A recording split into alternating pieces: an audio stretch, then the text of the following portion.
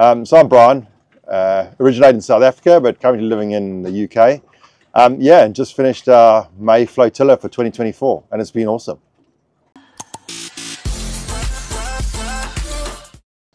So this is our first flotilla, so expectations of it, didn't really know what we were going to get. So what you go and do, you go and Google yourself to death and try and look at other flotillas. So the expectation was that we would sail around with a number of boats, not feel alone, but kind of be left to your own devices, which was okay. This is our first time really on a boat. So that was pretty daunting. And what we got was a bit of that, but a lot more of other.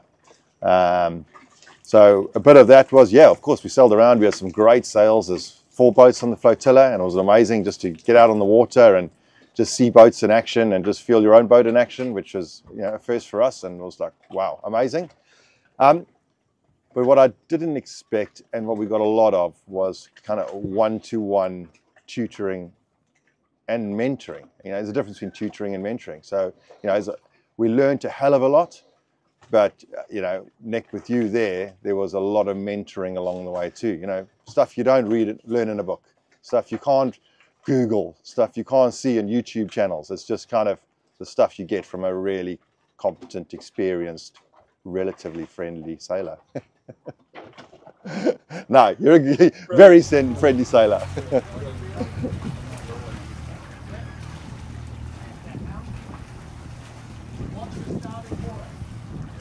Difficult question, because confidence and competence, 2 totally different things.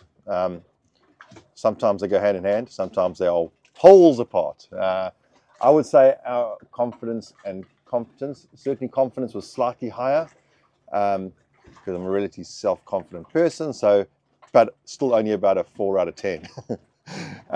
Competence, no. I mean, we've only been on the water for 10 days prior to this flotilla, so 2 out of 10. And that was the most daunting thing about the whole thing was, yeah, we've got our day skippers, yeah, we've got the paperwork behind us, yeah, we've got our photo on a piece of paper.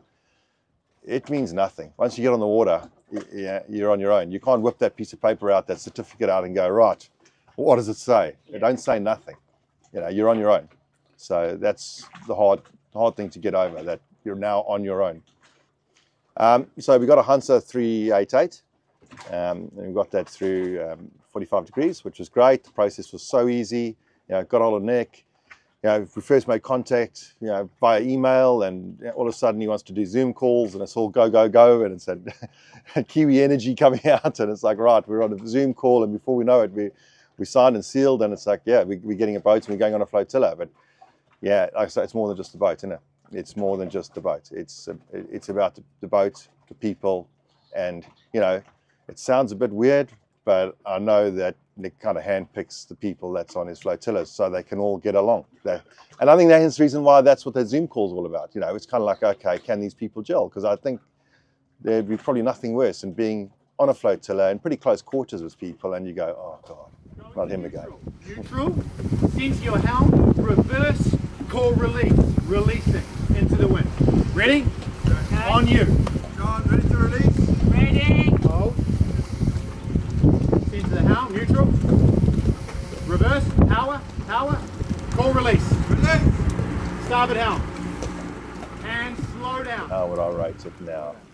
I would say confidence, yeah, I'd say easily 6 out of 10, yeah.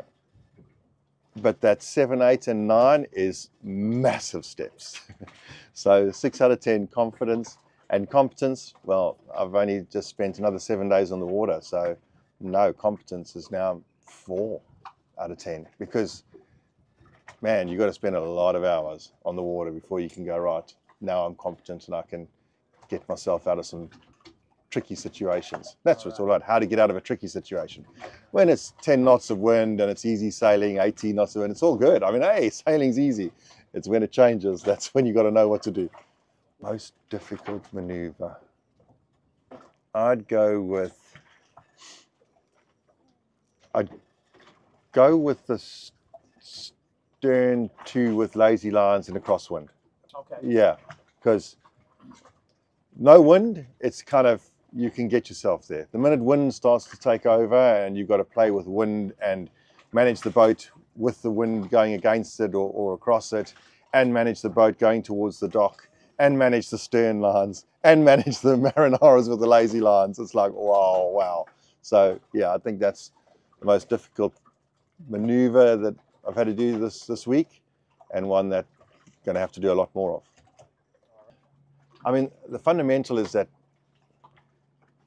to me, it was great when you got on the boat, because like you go, okay, now we're going to do stern to docking with lazy lines, and off we go. And it's like, I'm like, oh no.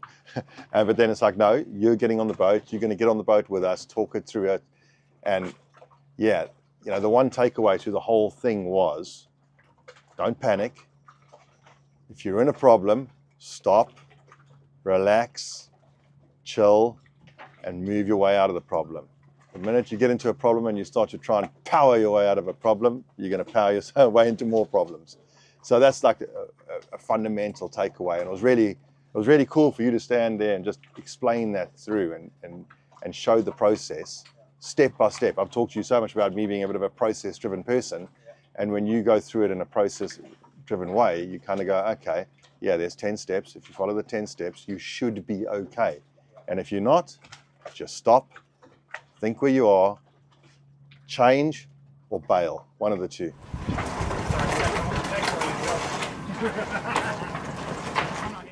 Speed determines control. Too much speed determines lack of control. So it's that fine balance between just having enough speed that you've got the control of the boat, but it's not getting away from you. Provisioning is really important. I found the running of the boat more important. Not more important, because obviously everything is important, but the provisioning, where things are, where the tank is, how to do everything was way more. I think that's what I was trying to get out of this, was to understand everything else around the boat. The actual boat, Brian can do. But yeah, provisioning, making sure that you've got enough water, making sure you're close enough to go and get more provisions, that kind of thing. Yeah, so Marina came over at the beginning of the week. We went shopping with her at the fresh market. She came onto the boat to show us how to get ready to sail, so sorted the cupboards out, sorted out all our where we put all the food, that kind of thing. Yeah, so that, from that point of view, that was really good. Excellent. Yeah. Excellent. What's the one thing Brian's got to work on?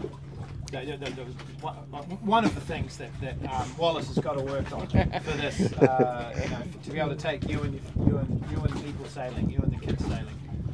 Communicating, yep, and sharing jobs, and accepting help from the people around him. Stop being such a bloke. We'd recommend this flotilla to anyone who is interested in sailing and wants to get a feel and a flavour of what it's all about, because the flotillas are not just about the sailing, it's about the community and how people live and interact and engage around boats and marinas.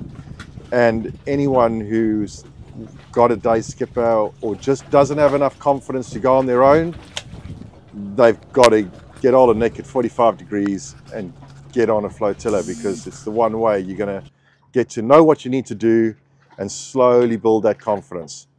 I mean, you may have to go on more than one flotilla. No, just like, yeah, you know, I said that yesterday. It's been awesome, you know, and it's like, you know, and the one thing I will add is that when you get into sailing, oh my God, you watch thousands of hours of YouTube videos, because there are so many YouTubers out there, you know, claiming the world and sailing the world, and they all know everything. Yes, it's so why do we go with 45 degree? It's like, because you could immediately see there's a personal touch to it. It's Nick and Mahina's business, and it means a lot to them. So they want to make it work, and they want to get more people involved in sailing, because the more people on the water means that, you know, more people get to do what they love, which is sailing. How was the sailing today?